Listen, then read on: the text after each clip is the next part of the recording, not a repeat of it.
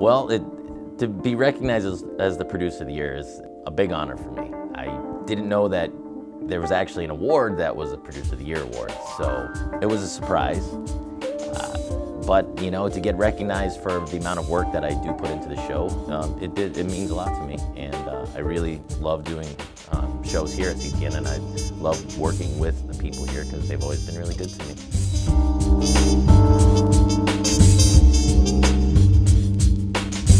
First of all, I love the fact that you can get trained on all this equipment for free as long as you live in the community. So that is a valuable asset to have for any community. And what I like about doing the shows at CTN is it goes out live. So there really is a lot of pre-production involved, but once you're on, and it just goes out. So without a filter, I can just spew forth my wisdom and knowledge to the community with a slight hint of comedy in every episode. So that's what I enjoy about producing TV shows at CTN. One of the many things, of course. Making films and making television is a passion of mine.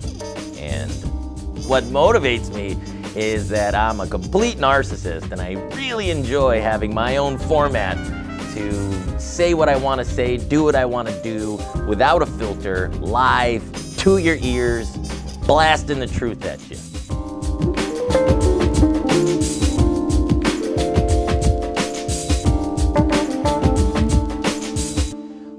My one experience, I guess, that really jumps out at me was the first live show I produced, which was pretty much a year ago to this day.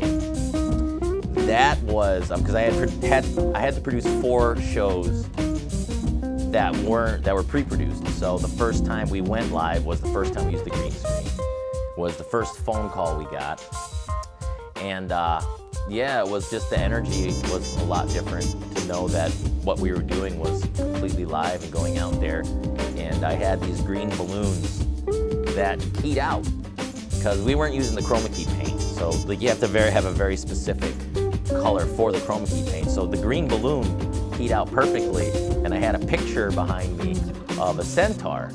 And I was moving the balloon around, and I put it in front of Nicole's stomach, or her womb, and it looked like she had a baby centaur inside of her. So I said, "Oh no!" and I let the balloon go.